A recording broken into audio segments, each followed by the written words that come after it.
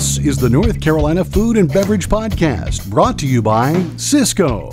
Sysco is here to help set you up for success by delivering high-quality foods, products, and services for your restaurant.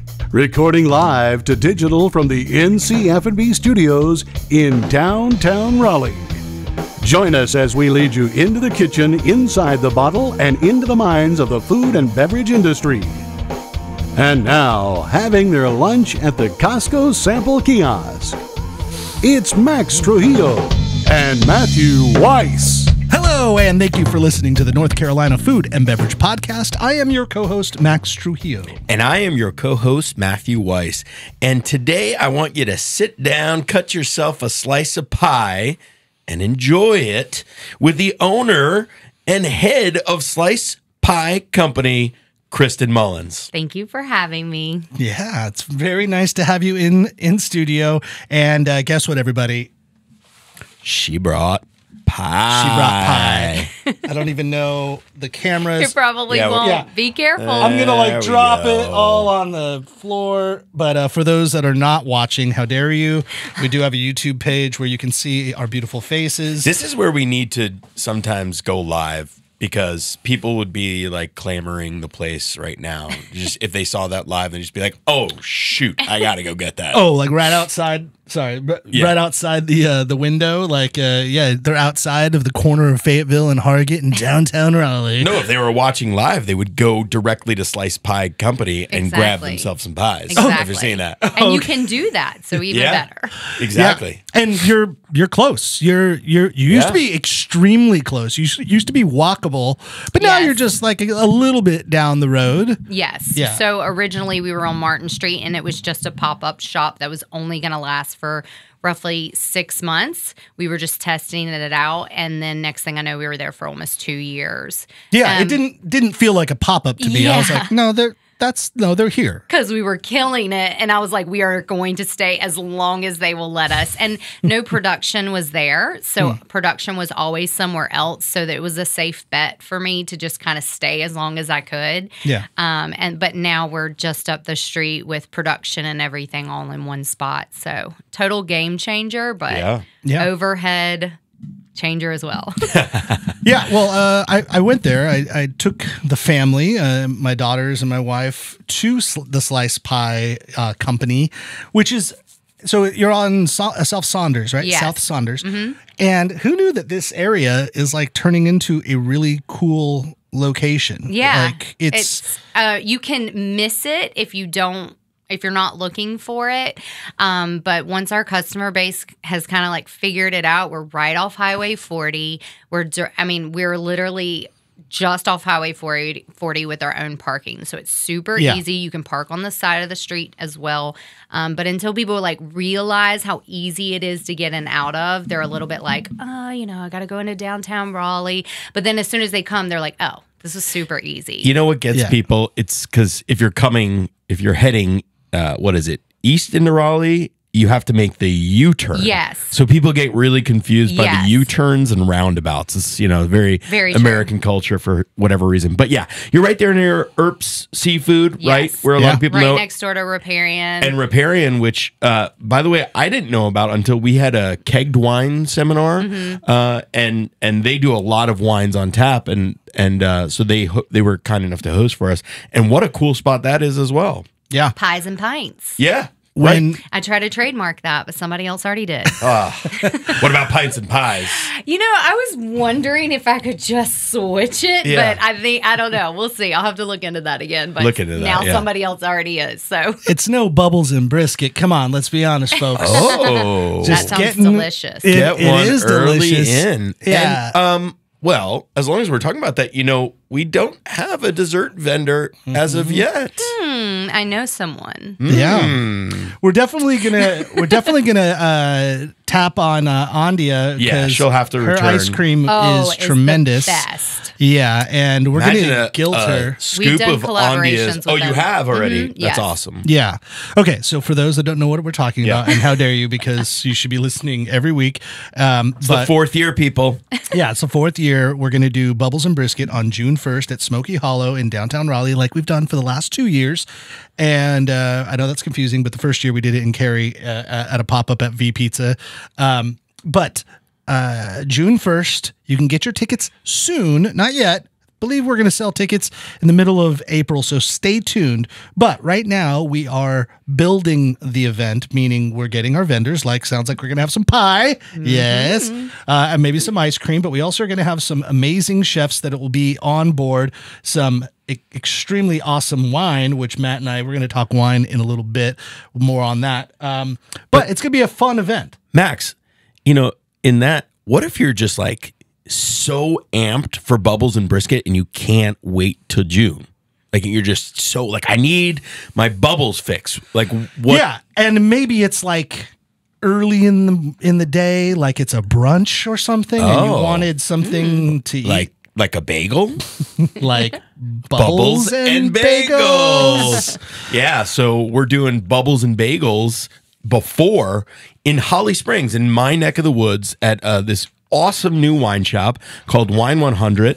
And Christy Griffith, chef extraordinaire from Pimento Tea Room, I do a supper club there and you guys would be, you guys need to know each other. Talk. She does, her flavor combinations are wild and fascinating and fantastic. And so she made bagels recently for a supper club that I did where I pair all the wines. And I just said, we talk bagels all the time, and I said, you're going to need to make these for an event because they're really damn good. So she's going to make an array of bagels and all the accoutrements of gravlax, cream cheese, capers, the whole thing. And we're going to pair it with bubbles from Winebow and Wine 100. Yeah, what sounds better than delicious champagne and sparkling, just all of them, and bagels and a little cream cheese schmear. It's funny, Matt.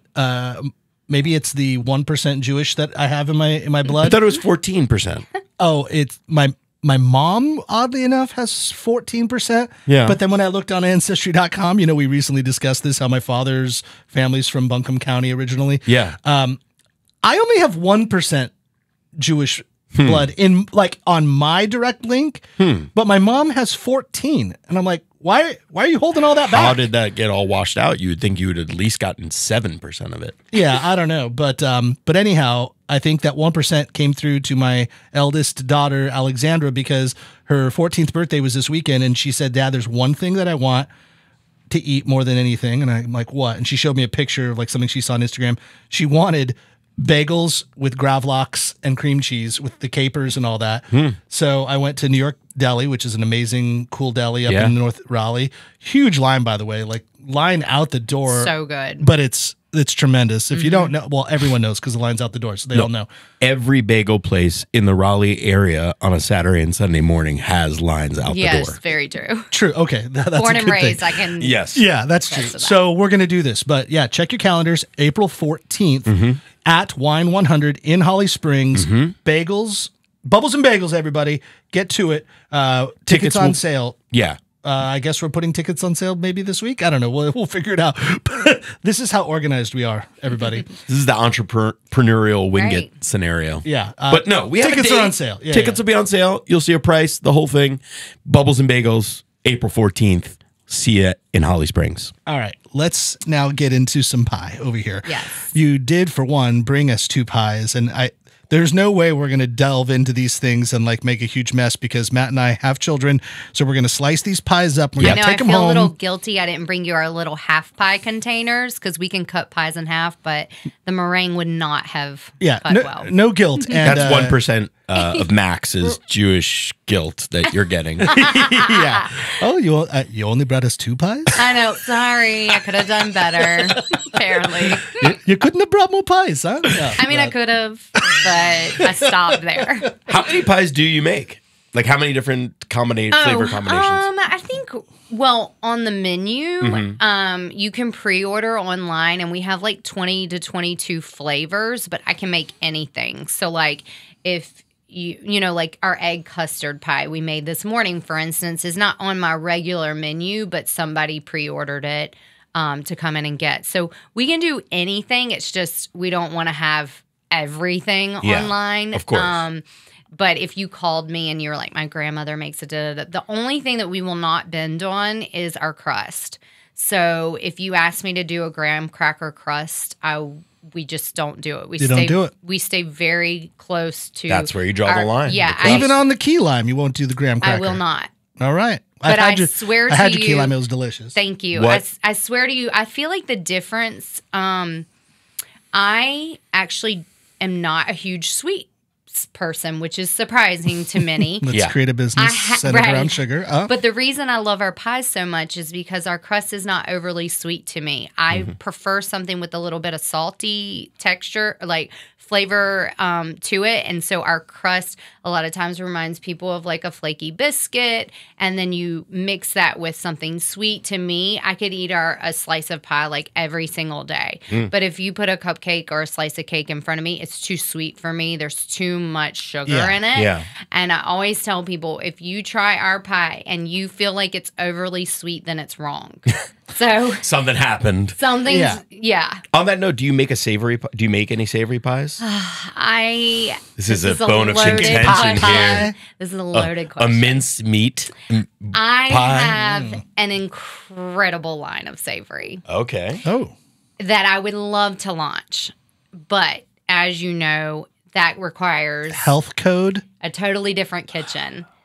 And so, if given the opportunity, we are very open to that. And I have a killer line, but I'm fully aware that like I will need some hands involved in that. So I'm open to it. I know that Raleigh needs it. Yeah. What's like? Give us like maybe like 2 or 3 names of recipes, like styles of meat pies that you would do. Well, a chicken pot pie, obviously. Shepherd's pie. Oh my gosh. Shepherd's pie is like where they cover it with mashed potatoes, right? Yeah. Whoever's making it. Any of the pies. I mean, any category of pie. My dad has he already has stuff ready to go. Yeah. He would before we turned it into a full-fledged business, he would make little pot pies and give to people all the time. Chicken pot pies. Yeah. But it just, now that I'm doing full retail for the first time in the last 3 years, there's so much to it people don't consider, and you never want to be like, well, you just don't understand. It's true though, you really do have to that's where change. You tell people on this podcast is here's what you don't understand you really in the most do respectful have to way. Change the whole dynamic of the business, and this space we've been in for almost 3 years now has been the biggest life lesson I could have ever imagined.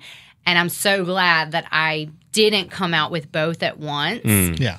Because I cannot tell you how much I've grown and changed and learned in just 3 years about full-blown retail. It's a whole nother beast than what we were experienced before, which was more wholesale.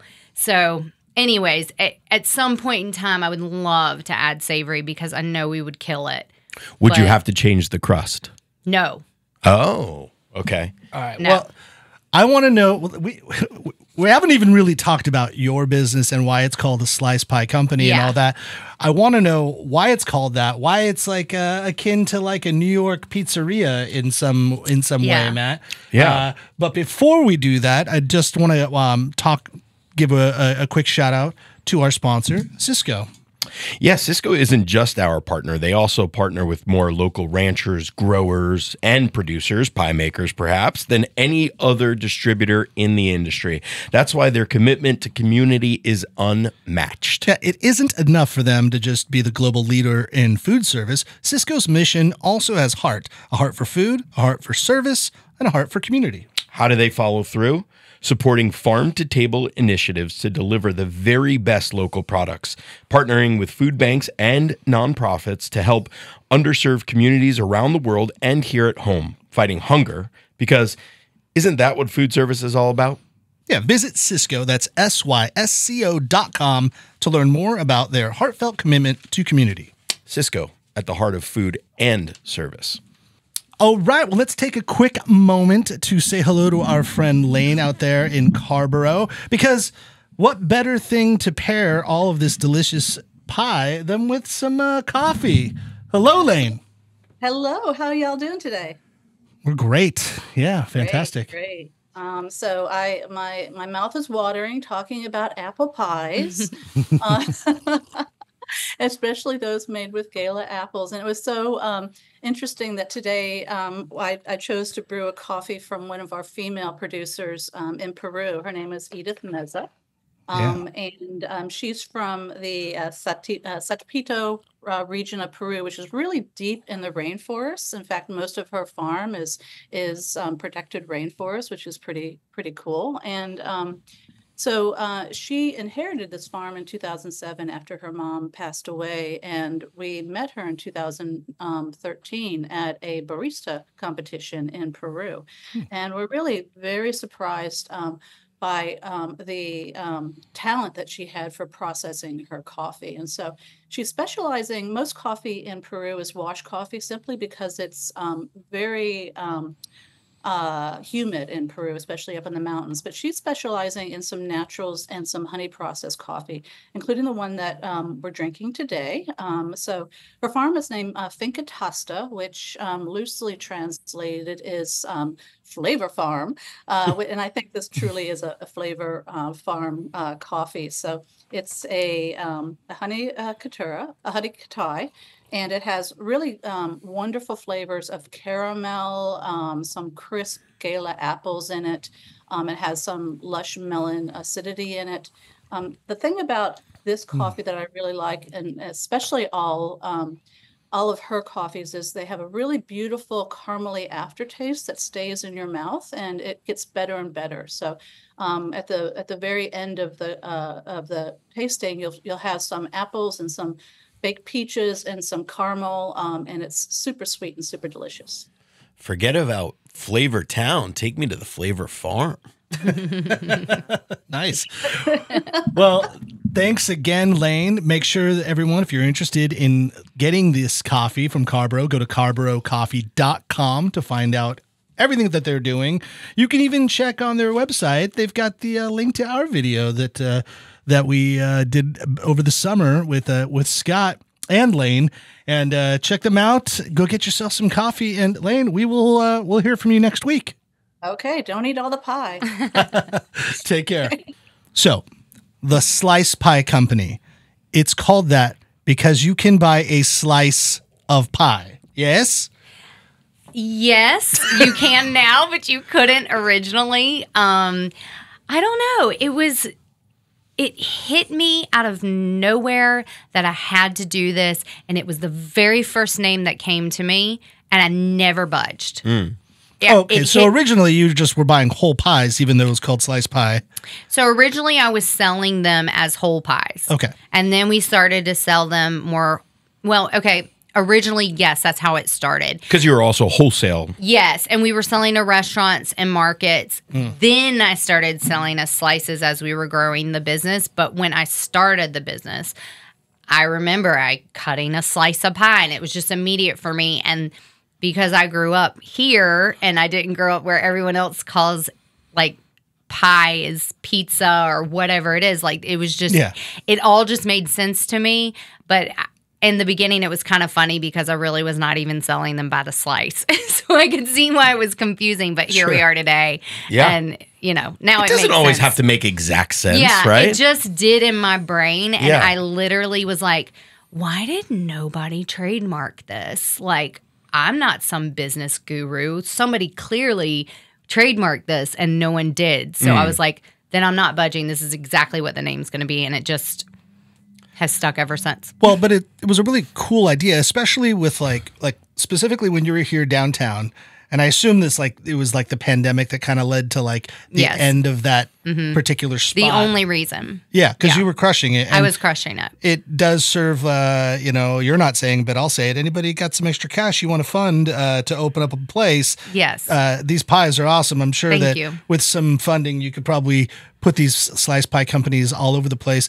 But the idea was like you just walk by in like a dense populated downtown area. No one's going to just buy a whole pie for the afternoon, but you certainly would buy a slice of pie if you're just like, I want that sweet urge, just something to finish, and a good thing to like just show up at like a business meeting. You're like, hey everybody, here's a couple slices of pie. Like, why not? It's like fun. What? There's a movie, and I can't remember, but the guy's talking about like asking out a girl, and somebody like a mentor, it's like a Goodwill Hunting is like, just ask her if she likes pie. And he's like, pie? Why would I ask her to like pie? It's just yeah. You just ask her out for what is that? For a slice of pie? I don't know. Someone's listening right now and they know exactly what we're Yes. talking about. But yeah, ask her out for a slice of pie. yeah, just go for a slice. And then he's like, do you like pie? And then Yeah. go get pie. And he said, why is it? Because it's just as arbitrary as asking her for a coffee. It is Good Will Hunting, isn't it? Maybe. I don't love that think movie, so. so I feel like I should know, but I'm Yeah. not catching. We got to find that. Well, How do you like them gala apples? Right? That you put in your pie. So we discussed this right before, and Lane mentioned it in the Carborough break. But specifically with your apple pie, you like went against the grain. You're using gala, which I guess I'm not a pie guy, so I didn't know that Yeah. gala was a no-no. Why would gala be a no-no by traditional standards?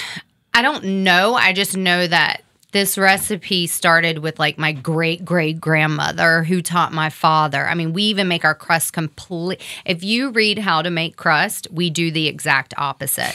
So like there really is get into that. Like, Yeah. what does that mean? I mean, you don't want to give trade secrets, I Yeah. assume, but like, what's How much something can that you we're tell not us? supposed to do? Well, surprisingly, my crust is vegan. Oh, okay. All right. Also, there's this huge rule that every baker will tell you is that you're supposed to let it chill for at least 30 minutes before you use it. And we don't do that either. So there's no butter, there's no lard, there's no wow. egg. So wait, like the apple pie is vegan The all the way apple through. pie is vegan. Oh, you hear that, Mike? So that's another thing too that I've struggled with because we won first place at the state fair with our apple pie. That's how I came up with the entire business. that's crazy. The There's no entire- butter. There's no lard. It's No. light and sugar. And you would swear there is, Yeah. but it's difficult to market that without turning people away. Right. Because Yeah. people will be like, ew, vegan. Yeah. And then the vegan community is like, yay, yay, yay. There's no way I don't believe it, but it's true. But you as a non-vegan would try it and swear there is, and Yeah. there's not. Yeah. I look, for all the fat boys that watch, I'm with you. I'm glad you told me after. Yeah. That's the whole point, Because right? you would have, it probably would have changed your Yes. perspective too initially. Yes. And that's why I have such a struggle with my marketing tactics with it because I don't want to deter anyone from trying it. But once they try it, they'll be like, I would have never in a Wait a million minute. years. I Yes. got it. Yes. And not to be crass, but Yes. everyone that is of my age remembers Revenge of the Nerds. Do you remember when they had the big festival and the Pie eating contest. Yes. Or, Yeah. or what's at the end of the pies? Do you remember what was at the end of the pie in the pie eating contest? It was a nudie shot of one of the girls. I've watched all of them, but Right. now I'm forgetting. But Yeah, so yeah. like the main girl in the show. They probably cut that out when I was watching it. Super wrong. Like you could. They illegally took a picture of this girl naked and then printed it on the bottom of the pie Oh, I'll have container. to watch so this that again. like everyone, there's a line around the corner for this pie, and like Stan Gable, the cool guy, Ted McGinley, is like, "Why is everyone eating all these nerds' pies?" And he's like, "Go get one, Ogre, go get one." Yeah. And then Ogre gets one. He's Nom, like, nom, nom. he's like, "How is it?" He's like, "It's good." He's like, "Is it good or is it great?" He's like, "It's good." And he's like, "Well, why is everyone eating this so much?" Side note: why do I know this so well? I don't know, but you do. You really do. I impressed. quote this. You came really prepared today for Y'all this. now recited like two different movies. and Sadly, I'm no. like, This is just imprinted into my brain. But Ogre is like, he's like, Wait, is it good or great? He's like, it's good. He's like, why is everyone eating these pies? He's like, oh, that's why. And they're like, what? And he's like, oh, and he like wipes the whipped cream off and he shows them, and then Stan's like, It's Stan's That's- girlfriend. that's my pie. I need to watch this. I need to watch it again. I've forgotten about that movie. or that whole, But my point to this is the marketing of it is at the bottom of the pie pan, just put surprise, it's vegan, and just put it there because you wouldn't care. Yeah, thought you were going to say a nude picture or something. I mean, that would probably work too. But then again, Don't be crass. I This is a mean, professional we show. actually might be onto something with this. the caption would be over the the Yeah. main. I'm main glad shot. you said that Yeah. first on the pie commercial. get it. But Oh, no, and but like, do you know how many pie puns there are as the pie lady? Oh, I bet. oh, I bet. Well, and we're getting ready for Pie Day, right? We are 3.14. Yeah, I know the pie, like we're talking about pie, numbers pie, everybody's circumference ratio. Yes. Numbers. Mathematicians. I know it, not because I'm smart at all, and I definitely don't know math, but I did some stupid video in high school, my friends and I, like for drama class, and we did a spoof on James Bond, but instead of it being Agent 007, it was Agent 3.14159264. And the joke was that we kept learning it so that as the agent, he's like a buffoon, as he was saying his name, everybody would always cut him off, like, because it was taking too long. But we had to know. Do you know it? That's all I know. I know 3.14159264, and then I'm done.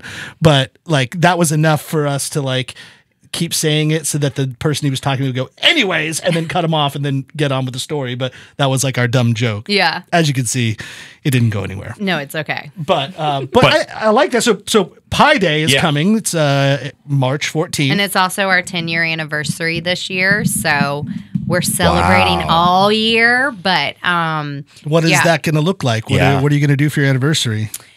Well, we kind of like are in the middle of it happening, but 3.14 we feel like is like the obvious date to celebrate. Sure. So right now we are in the process of potentially doing something, like I said, with pies and pints. But Pie Day ends up being a huge day for us, and like people who haven't been there before, you can literally just walk in and grab a slice. You can grab a whole pie, a half pie. So we'll have a ton of stuff. I'm doing a ton of catering that day. So corporate people love Pie Day. Yeah, I was talking with the woman that was working that day, Alexa. Anna Ray maybe, or Diane, or okay. And she had mentioned that you do a ton of catering. Like you guys sell a lot of pies off site, and I ship nationwide too. Yeah. Are you on Goldbelly? Goldbelly. Goldbelly? Goldbelly? Yeah. That's cool. Goldbelly is super fun. Like you can get like Franklin's brisket barbecue delivered to your house from Texas or so. Or a whole pie. Even better. Yeah. Okay, but we're talking about this, and we're talking about Pie Day, which is coming up. But Kristen, what makes you qualified to be this pie expert? Yeah. I wasn't when I started. Okay. I winged it like we discussed earlier. I made everyone believe I was a pie expert, but I learned along the way. I grew up watching my father bake. I was the youngest of 4. So I, of course, was always taken care of. Everybody, you know what the youngest of 4, I mean, let's be honest. Like, everyone at that point is just like, we'll do it for you. Yeah. So I did grow up kind of watching. Yeah. And then my dad made homemade bread, homemade biscuits, pie, and he even entered both biscuits and his apple pie in the state fair and won both. Wow. Did he do that professionally or no? Okay. So he has his own. Yeah, it literally. You did not wake up on Saturday morning without waffles. Like everything was made from scratch. Like, so I grew up around it, but it wasn't until my daughter Eliana was like 2 years old, and I started. I had made them with someone before, but this year I decided I was going to do it on my own. And it was painful. And I was on the phone with my father every 5 seconds. But I learned a lot. And then I started to give them out as gifts for Christmas, holidays, whatever. And then the next year throughout the year, I realized how many people in the neighborhood were talking about these pies. And like everyone was like, am I going to get on the list this year? And I was like, Nice. Oh God, this is so hard to do. Wow. And then I started to grow like a passion for it. But I had a perfectly comfortable corporate work from home job. But I had never found passion for anything in my life until I had my daughter. She's 2 years old. I start making these pies. And next thing I know, I just cannot put the idea down. Like I'm obsessing over it. And it just all kind of hit me at once. And I could just see like my future happening before my eyes in a way that I've never experienced. I love that. And I also know that I was half-assing life. And so when I had my daughter, I could not imagine spending her entire life telling her to follow her passion and do something she loves and turn it into a career if I was half doing my own. Yeah. Practice what you preach. Yeah. I mean, I truly, truly changed once I had her. And then when I started to bake the pies, it wasn't that I loved baking the pies, but I loved all of it. I loved the sales part of it. I loved telling the story. I love the recipes behind it. Hearing my father, I almost wish he was here, because you could get lost in his story for like all day. But I grew to love baking pies, and now I'm absolutely an expert on it. But here we are, 10 years later, but that's kind of like how it all happened. I never want to like act like, oh, well, I went to culinary school, pastry chef, but I truly do love it now. I mean, clearly you can see when you look at the curls and that, like that has been one of the scariest things for me to do. I actually waited to make meringue longer than any other pie that we make, because it always felt inauthentic because my dad nails it. But now it's one of my favorite pies to make, and I do love making it. So look at this, everybody. You're missing out if you're not watching this, but it's on a YouTube page. But look, I mean, this meringue is insane. thank you. Yeah. Kind of looks like my hair when I wake up. Right? Yeah. But now I'd say I'm an expert in many things, but then nothing. I don't know. As an entrepreneur, it's like we're never fully like, you kind of have to pretend you're good at everything and then just learn along the way. And then you get kicked in the head by COVID and have to kind of pivot a million times from that as well. Pivoting is the best way to describe anything that we've experienced in the last several years. So. Yeah. But so you were open prior to it and you were doing well. So this wasn't a COVID project where you're like, I'm bored and I want to do this. No. You were already full-fledged. I was running. Full-fledged killing it. Yeah. Like I had never even pulled a loan for my business. Like we hit the ground running. Did COVID have a positive or negative effect on your bottom line? I never had to shut the door. We never had to close down for anything, but I didn't have the overhead at the time when the world started opening up. Yeah. Is when I signed that lease. People were still kind of like unsure. They were a little bit like, I don't know if I really want to go there yet. Like people were still wearing the masks and all that stuff. So it was a little bit. Were you not producing pies for a moment, like during that time? We were killing it. You were always selling, yeah. I was hand delivering 60 pies to a neighborhood at a time. Whoa. And I was taking individual orders and driving to a neighborhood in like Wake Forest and hand delivering a pie to like each neighbor. Wow. Like I never shut the doors. Like we were still doing really well. Financially, everything. I was shipping we were shipping nationwide, but I don't think we were fully into Gold Belly at that point. But all my wholesale was still going. Yeah. And then people were picking up too still. Obviously, the shop on Martin Street was no longer.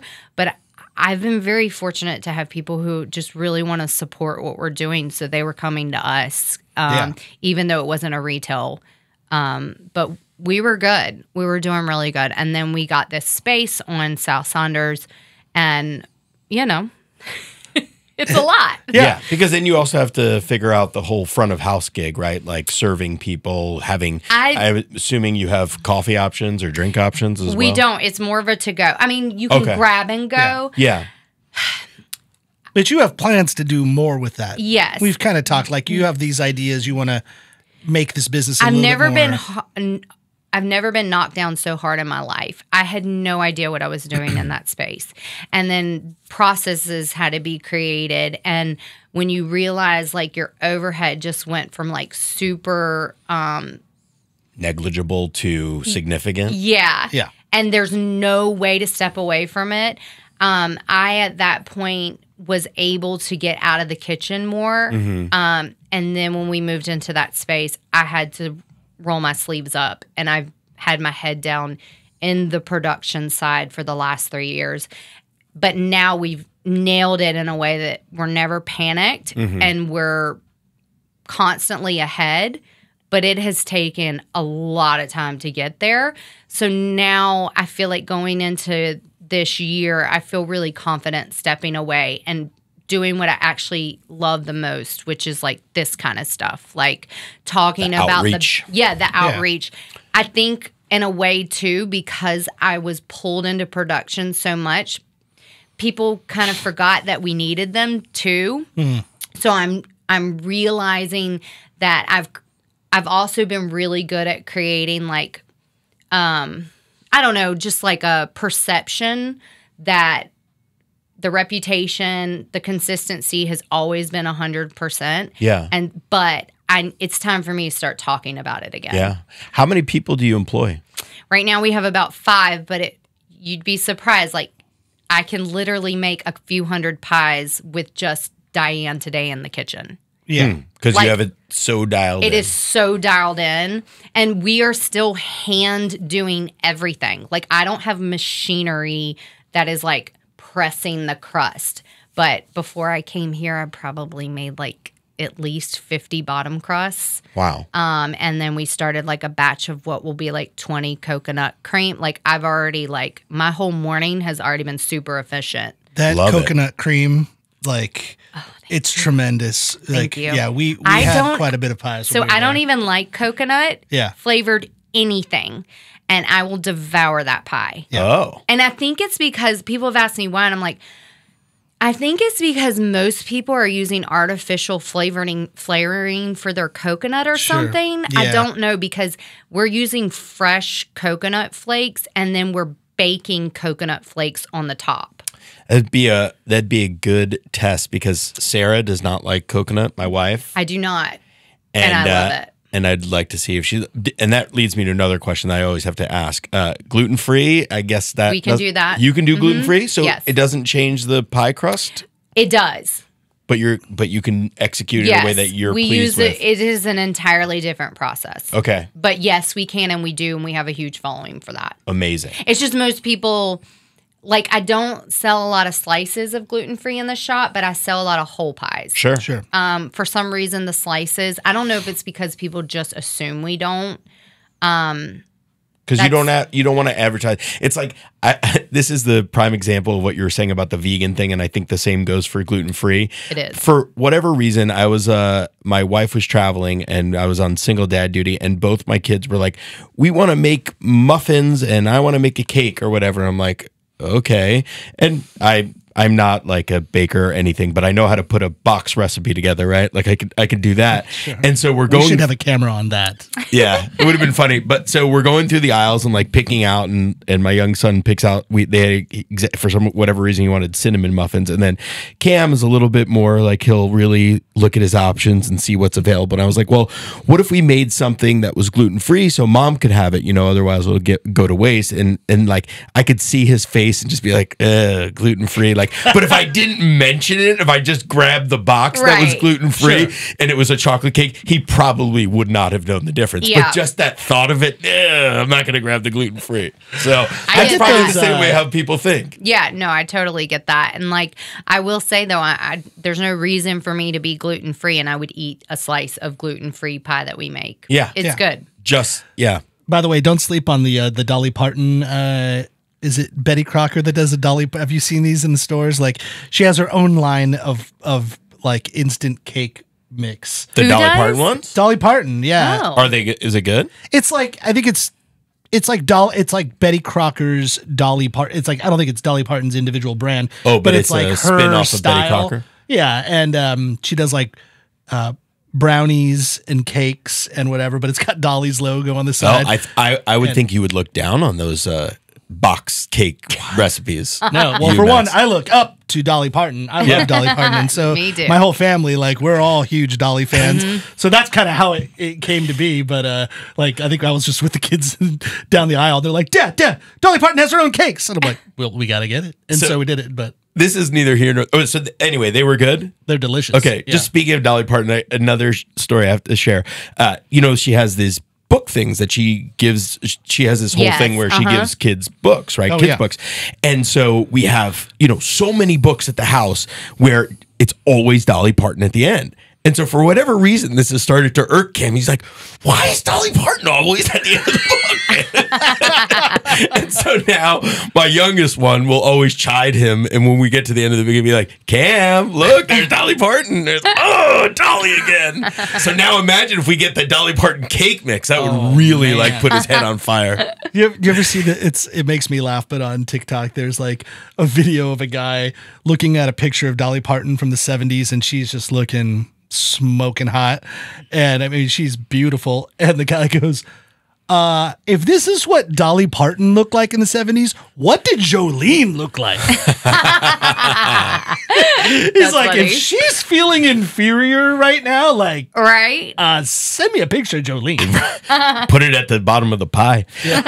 Right? Oh, Touche. Matt. That was clever. Thank you. There it is. All right. I want to take it back to that moment, though, because I love those inspiration stories where you're like, Yeah. you saw your whole future. What was the first thing you did after you had that feeling of inspiration? My best friend, Jennifer Wagner, is a Jay Wags? Yeah, Jay Wags. She's a graphic designer.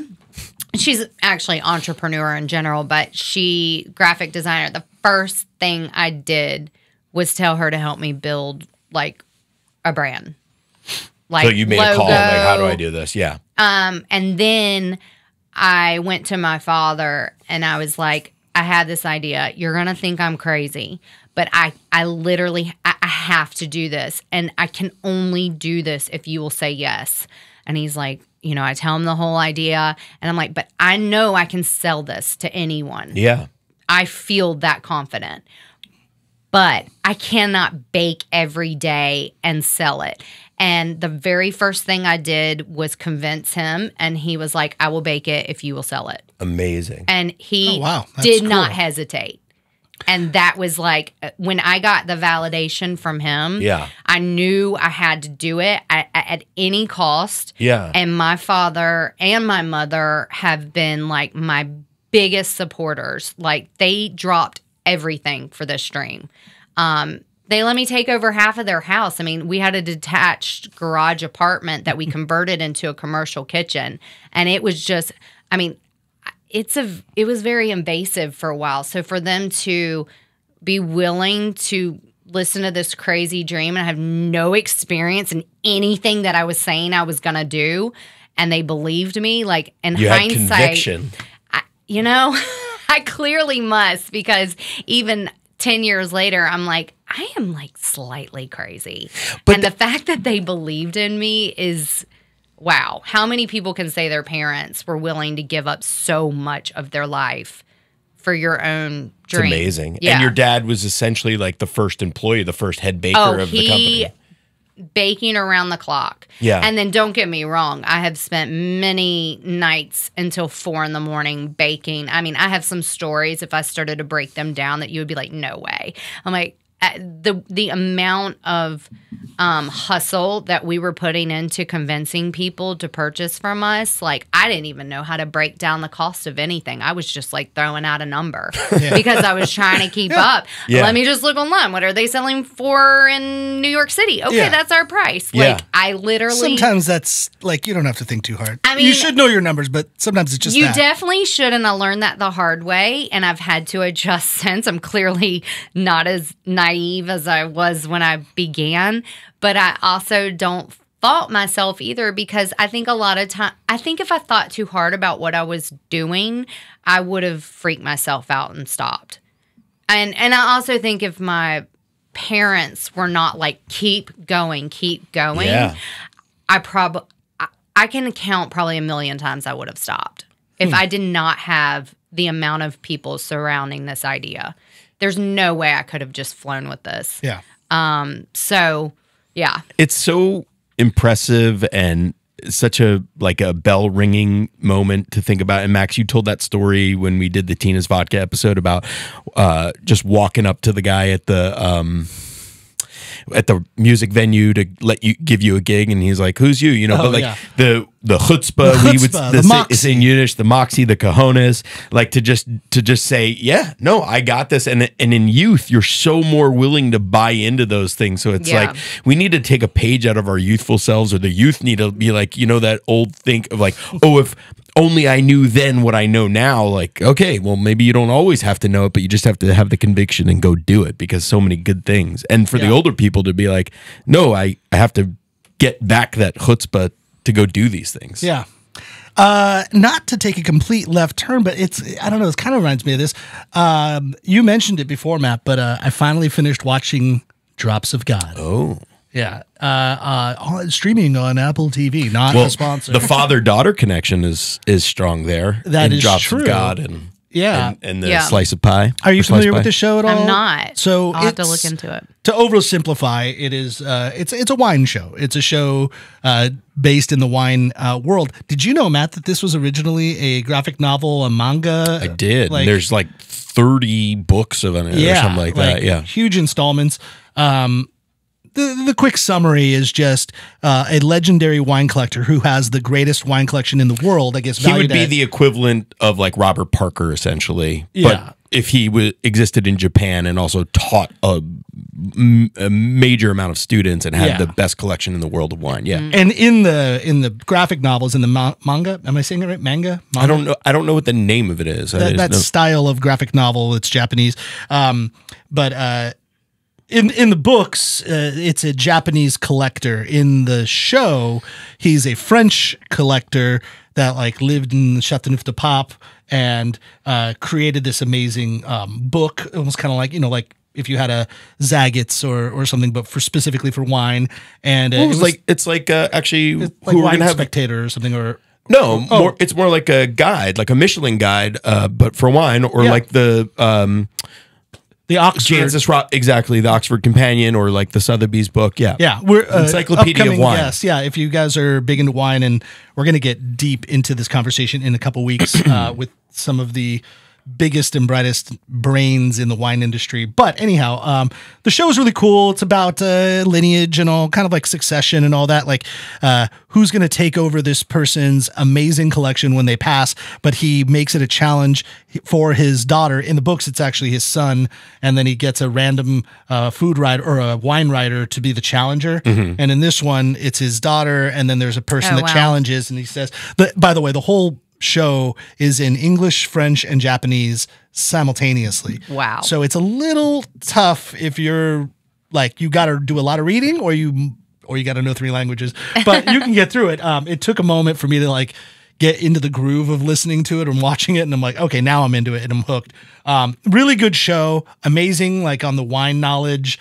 And it's a legit, for any wine professional out who like sees some shows and they think like, oh, this person like tangentially knows about wine. Yeah, whoever wrote the show really knows their shit when it comes to wine. Yeah. There's like moments where they're asking like, kind of like not trivia, but like questions that you would need to know the theory of like wine and all that. What varietal is this? What grape? You know, whatever, all this stuff, and everything came out. I was like, oh yeah. And you got me a couple times because I'm like the retired somm. I don't keep up with things, and as they were saying things, I'm like, oh, clearly it's this, and then I was wrong. I'm like, oh yeah. But it's good to watch. But it leads me to think about a previous guest of the show way back. We had Eric Asimov. We did. Who is like, I mean, we could have used him as the example of a guy. I don't know what Eric's wine cellar looks like. I highly doubt it's as robust as the guy in the book or in the show. I don't think so. Journalism these days he never created his own guide, unfortunately. But yes, he is like one of the top authorities on wine in this country. Yeah, the New York Times wine writer. Well, he did write an article recently, and I want to get your take, Matt.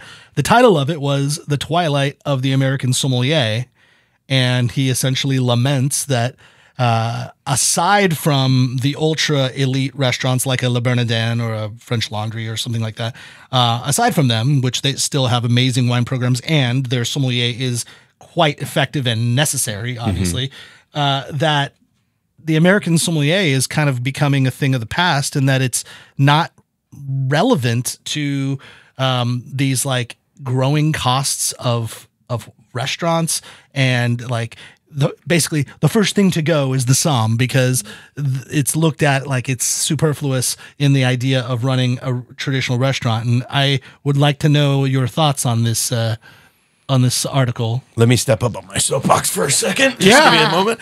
No, you're probably going to be surprised by my take, but first of all, this is no surprise. I mean, as a matter of fact, this has been happening for over 10 years, and the pendulum also swings on this. There was a time in the early or the late aughts, like 07, 08, 2009, where yes, and Asimov relates to this in the article. It's in the article, yeah, that every restaurant that was worth its salt had to have a sommelier, and I get it. I see the other side of that, and that business wise, how do you legitimize? How do you find that in the books to pay somebody to simply handle wine?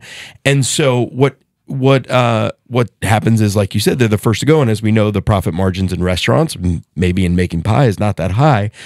However, I wish there was some middle ground where now we have some Yahoo, and very often, and especially when I got down here, it was like, oh, the head waiter or one of our waiters handling the wine programs. Now, sometimes that person did know something, or they were passionate about it, but it's like, then it's just, it comes to connecting the dots. And I think at the very least, we could have somebody that's super passionate about wine heading up these programs. And at the very least, in our own restaurants, hey, how about we pay for their wine education? Yeah. Because there's a WSET program. Doreen Collindress has the Vitis House. The Vitis House, which you can do your WSET there, or pay for their Court of Master Sommeliers education, which will cost you some money, but not the same money that it would be. And so that this person, because even in the court now, they teach you actually how to manage a wine program. Yeah. So to sum up, I just think that I get it, how they're the dying of the sommelier, but I wish we had a little bit more importance on it, and restaurant owners were able to provide, at the very least, education. And you could also be take initiative and be innovative of how you can pay that person based on revenue, based on a percentage of wine sales. This actually kind of reminds me of an old episode we did with Joe Kwan of the Avett Brothers. Oh, yeah. We had in Joe Kwan, I don't know if you listen to the Avett Brothers, but they're fantastic. Mm-hmm. And Joe is he's the cellist in the band. And he had said, he's like, if I wanted to like merit me being in this band, I kind of had to diversify into some other things, because solely being the cellist and he's not like writing the songs per se. I mean, maybe his cello parts, but not like the lyrics and the structure. He's like, I've got to do other things in the band to make myself relevant. So I do the bookings, and I sometimes I cook online or on tour, and I handle a lot of the logistics, kind of like tour manager-esque. And I don't know, now they're like huge band, so maybe they've got other people to do that, but in the early goings, that was kind of his thing. So that parallel is that I think sommeliers need to kind of also be the general manager, or also be the chef, or also be something else in there. But I don't think the importance of having a sommelier should go away. I think that it's extremely important to like have that knowledge and understand, because that's how you can differentiate. win. But that's how you can like win on a spreadsheet, is with a great wine program. Like, yes. Like having a guy like you, Matt, and I've always had a guy like you. It was actually him, be my sommelier. Like in the moments where I was the general manager of a restaurant, and even how Matt and I first met, I called myself the wine director, and I really didn't know what I was doing, and I hired Matt to replace me as the bartender, and then I looked at him like, will you help me run this program? I have no idea what I'm doing. And then through that, like, we learned together, and kind of then I figured things out, but like, it showed on the bottom line after a while that like, if you could find that diamond in the rough wine, or you could find something that like, it's like the purpose of how about just the experience of having like a really well curated list. It doesn't have to be huge, and having people who are coming there to drink great wine, have it mesh into the food, and have somebody that can talk about it knowledgeably to understand your palate, the guest palate, and understand how it's going to pair harmoniously with the food. Well, and a proper sommelier isn't just a wine nerd that knows all the 13 varietals in a Chateauneuf de Pop. They know how to make the dining experience pleasurable. Right. That's like the Bobby Stuckeys of the world. He's right. So he wrote a response like post about how they have taken the complete opposite turn and really leaned into their wine program. And we're talking about Bobby Stuckey, who is a master sommelier and the owner of Fresca in and three Boulder. other restaurants in Boulder too. I don't remember their and names. Scarpetta, the wine out of Italy. Yeah.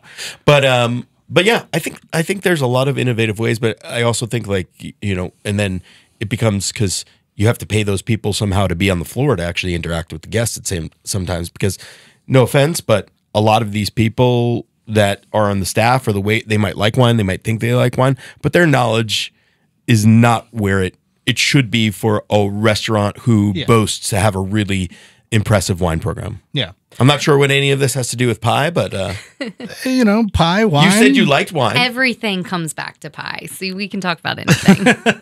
Well, and I like this is also early goings and on things, but Matt and I have some plans, hopefully before the end of this year, that we will start creating things like a scholarship for wine education and a scholarship for culinary education. Wow. It's important to us for the podcast to not just talk about it, but like to help drive it. And I think when you're talking about the growth of a community, education is firmly planted as that growth piece. And so if we want great restaurants, then we have to make great restaurateurs. And the chef has to know things, the line cooks have to know things, the servers have to know things. And I think it does kind of start with that. And you got to learn from someone.